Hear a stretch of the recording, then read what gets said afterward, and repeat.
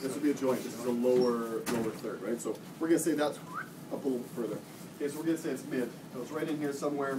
The arm kind of comes up just a tiny little bit. There's some obvious deformity to it. Okay, so he walks into me. I'm kind of hanging out in my first aid room. And he says, "Oh my God, Dave, look, I broke my arm." I said, "What happened?" Okay, and he says he's working on a vehicle, and it dropped on him, boom, hit him right in the middle of the arm. They lifted it up. He came in to see us. He's not looking pale. He's not anxious. He's talking to me fine. There's no problems. Okay, the site is safe. Nobody else back there is injured. So come on here, grab a seat. And we're going to give you a little, and just switch arms for me so we don't watch it. So we do a little immediate support there. And I come over here and I wash my hands and I throw my gloves on. Okay? And as I'm doing this, I'm taking a look at that and I'm saying, that is totally a medical aid situation. Right? I can't deal with that just by myself. So because of medical aid, I'm going to do some vitals. Come on, gloves. So I grab my vitals and I fill all this stuff in. We ask him the questions and we get to our head to toe. It's localized, so I'm going to check your arm. I'm going to let me know if there's any pain at all. Now I'm going to start right up here. Okay, I'm going to check out the clavicle and the shoulder blades. And then I really want to check out that shoulder, make sure there's no problems at all in here. And then making sure that there's no problems in the humerus. And getting down into the elbow, making sure there's no problems in here. Wherever we can get to. And now we start to come down to the injury site. And I gently palpate down here and we see this is where it's obviously angulated. So I go, all right, fair enough. I don't need to grab and squeeze this. So I come down and I'm just going to check and see if we have circulation past it. And we do, okay? And I'm going to check out the hand, make sure there's no other problems in here. And no problems at all there. So I'm going to grab this one and I'm going to check out pulse and pulse, and both are present. Okay? And then I'm going to check out the hands and make sure that our color comparison is okay. So far we've done our head to toe, our pulse on both compared to two. I want to see if he's got motor and sensory. So I kind of hold the hand and say, just wiggle your fingers that way. Good. And I just want you to look over that way. I'm going to pinch one of your fingers and tell me which way it is. Okay, good. So now pulse, motor, sensory comparison is all good. Okay? And we're sitting here saying, all right, so what we've got is a fractured arm. And so we're going to split them up and get them back out of here. Okay? Questions so far? You said you did your first set of vitals right after that? She filled up I did. all the important stuff? I totally filled all of it. Yeah. Okay.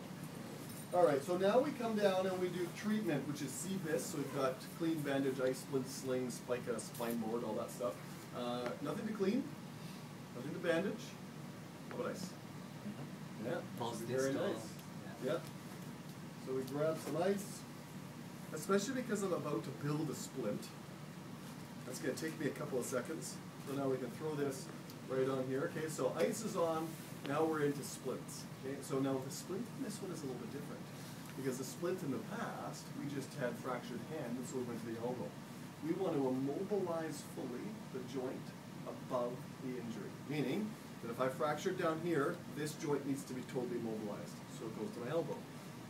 If I fractured here, this joint needs to be totally immobilized, so I go to the armpit. Okay, question? But, okay, you got some ice, how about some O2? O2, sure, we could do that, except there's no, not pale, not cool. Right. Maybe for pains, Yeah, you know. because you're going to take a few minutes Sure. to build the split. Yeah, Okay. and you know what, if he was pale and cool, how would this one be amended? We'd upgrade this to RTC. He'll cool and trauma. Okay, but is it an area of the body that holds blood? Right. Okay, so give me it, what are you thinking? He's pale and anxious when he walks in, how do I change what I've done? You put him on the ground first. Lay down, oxygen, and what's the big one? Full primary. Right? I modified all that, right? We just sat him down because he's fine, right? He's hurt his arm. There's no other concerns with him. I would have done my full primary, right? Counting, pulse, breathing, all that sort of stuff. Okay? All right, so what we're going to do now is one stem splint might work, two is going to be better. I want to use this arm here, but I can't measure off of this one because, well, we're going to aggravate it by lifting it a bunch. So we go over to this one, and so we're going to have this just going to sit there. I'm going to go right to the armpit. If you just want to straighten your arm out for me, okay? So I'm going to bring it right about here. So all I'm doing right now is I'm taking my thumb and I'm placing it right where his elbow was, so that I can then go like that. Okay? And then I'm just going to check it to make sure that works. Perfect. And then we come out past the fingertips. And this is going to go to this arm, so I want this to go this way. Okay, and then we camber it for the appropriate arm. Okay, we regularly see people camber it over here and then mess up on this side. Okay, so there.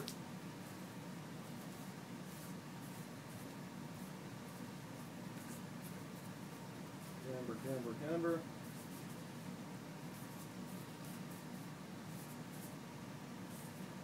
Okay. Now with this one, because that picture I showed you shows that there's, it's a little bit off. It's not in perfect alignment. What I'm going to do is I'm going to put a little bit more padding on, just so that it's a little bit more comfortable.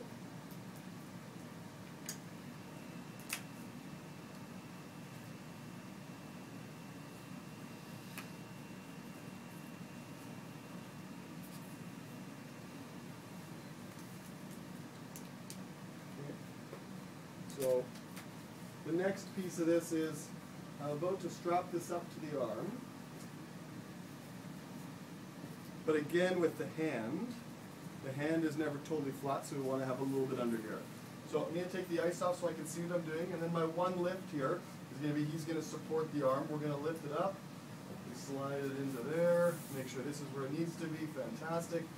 Never press down on the injury, of course. And then grab our wrap.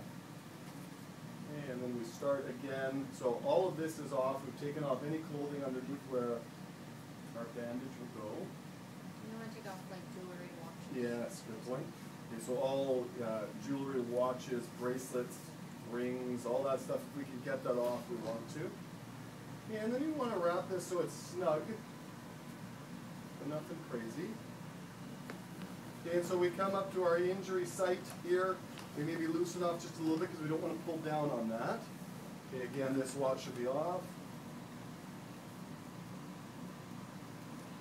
Let's do this and let's see. I'll refuse that. I'll hold that on there for me. Perfect.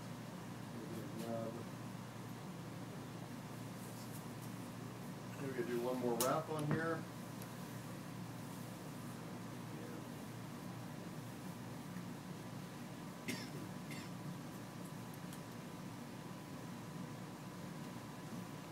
Now with this injury, because with the other one that we've done so far, we had a fractured fingers.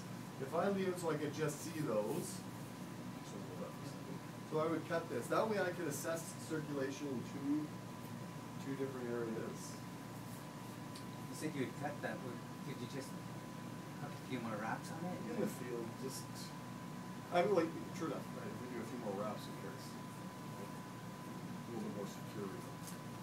You're not leaving space so you can get a radio pulse.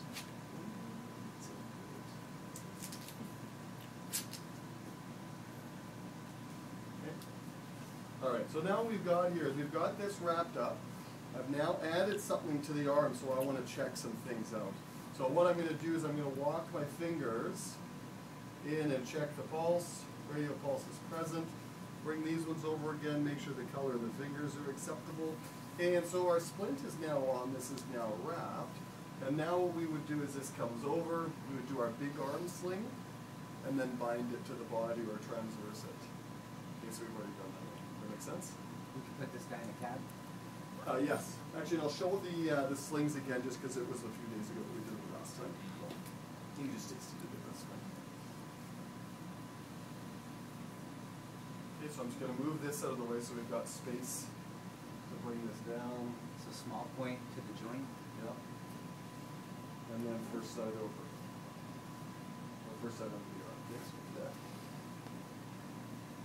And so now what we do is we grab hold of this and we pull it so that he feels comfortable with it. And you can tighten or loosen that. He's got a collar, so I don't need to worry about the padding on the back of the neck. Tie this. This one here is an acceptable slip knot, so I can tighten it up later. And then we're going to do our transverse or our binder bandage across.